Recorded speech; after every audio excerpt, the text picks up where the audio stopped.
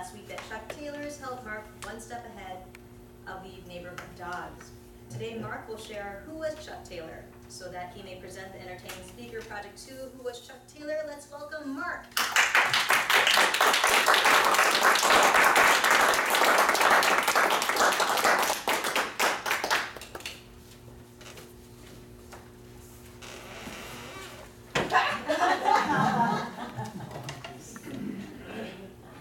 Chuck Taylors. Converse Chuck Taylor All-Stars. You know, I'd worn Chuck Taylors for quite some time as a kid, and I never really thought about who was Chuck Taylor until after I did the speech last week. So I decided to do a little research and say, let me find out exactly who he is and share this with the club. So to our Toastmaster and to our members and guests. Actually, back in 1909, this company called Converse Rubber was started. They started making shoes that were used in sports, primarily for soccer and baseball. In 1917, they came up with this shoe, which they called the Converse All-Stars. Well, when they developed the shoe, it was an all-black shoe. And the sales were, not all that great. Until they hired this guy by the name of Chuck Taylor. So let me just give you an idea, some things about Chuck Taylor. Well, Chuck Taylor, I thought, probably was a famous basketball player, kind of like a Michael Jordan of his time. And that's probably what most of us probably assume. But as I started digging in and finding out information about Chuck, Chuck was a basketball player, but he wasn't like a Michael Jordan. You can tell that it's definitely dated by looking at his short pants. Kind of looks like baby diapers. But Chuck made a big difference when it came to the Converse All-Stars. He played for a team in Ohio called the Firestone, the Akron Firestone basketball team. And Chuck was so impressed with these basketball shoes that he decided to quit playing for the semi-pro team and actually go work for Firestone? Converse. Pretty good. All right. So he started to go work for Converse. And he was really, like I said, he was very impressed with these shoes. He was almost like an amateur gym shoe designer. Because of Chuck, he was the one that had the patch that was put on the side of the Converse All-Stars. He put those on to help protect the ankles. He also, over time, as playing in the shoes, had the eyelets put in so that your feet couldn't breathe. It wouldn't be very sweaty. Pretty smart. So he was, like I said, was kind of an amateur designer. One of the guys that worked with him, though, had a funny story about him because he got to the point he thought he was really, really good at this.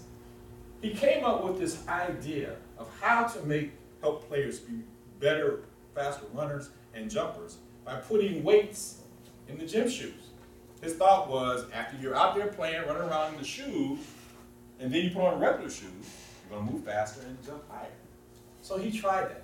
He set these up on these shoes, and the entire team went out there playing, and guess what happened? They all ended up with hamstrings. So at that point, his designing career was over at that point. But because of Chuck, it made a big difference to the shoes. He became a salesman for the company, and in his Cadillac drove all over the country, kind of with boxes and boxes of shoes in the back that he was just selling all over the country. And that actually took their sales up higher than they ever had been. So the way that the company said thank you to Chuck, one, they put a star on the patch, and guess what? They added his name to it. So it was no longer Converse All-Stars, but Converse Chuck Taylor All-Stars.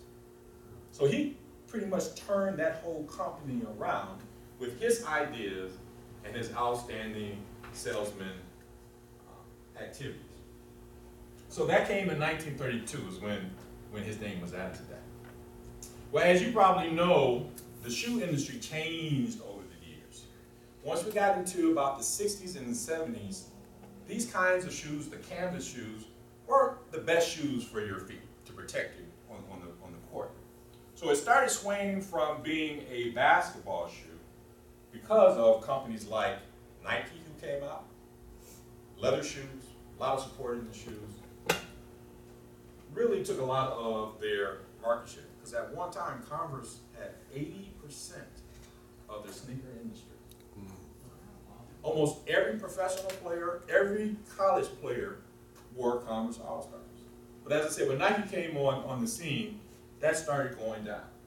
And one of the things that they found is that people really liked, regular people like you and I, really liked Converse. And you would see people wearing suits, wearing Converse.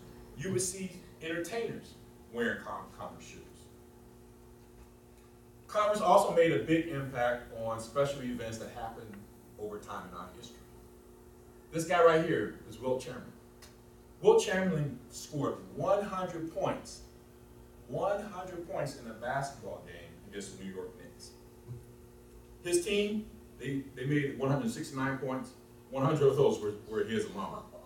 He was wearing Converse Chuck Taylor All-Stars. And you kind of saw that throughout our culture, that this shoe really became something that everybody wanted to have a part of. You look at movies, you probably remember, hey Adrian, Converse shoes. You might remember the guy in Going Back to the Future, Converse shoes. Everybody was into Converse Chuck Taylor All-Stars. But over time, as I said, the market started going away because of companies like Nike. And they began to be more creative with their shoes. 1946 is when they actually came out with this style of Converse. And it stayed pretty basic, white or black. But when the change happened, they started doing things like putting art on the shoes. Some of you may have heard of Andy Warhol, but this is just some of the stuff that they did to get the interest of buyers. So going from just one or two styles, there's tons and tons of shoes in which Converse Chuck Taylor All-Stars are today.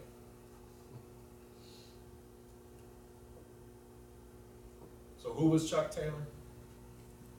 Michael Jordan. From his shoes, last year made over $100 million in 1 year.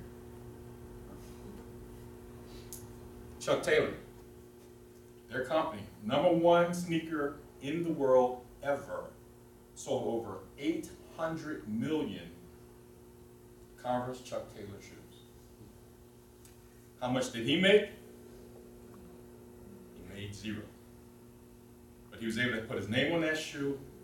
It really touched our culture. You see Chuck Taylors everywhere. So Chuck Taylor made a difference in our lives. So if you ever been wondering who is Chuck Taylor, now you know.